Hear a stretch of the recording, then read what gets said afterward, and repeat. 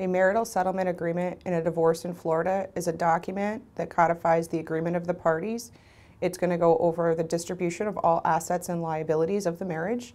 It will also make a determination as to entitlement and amount of alimony, and will address child support and all other issues.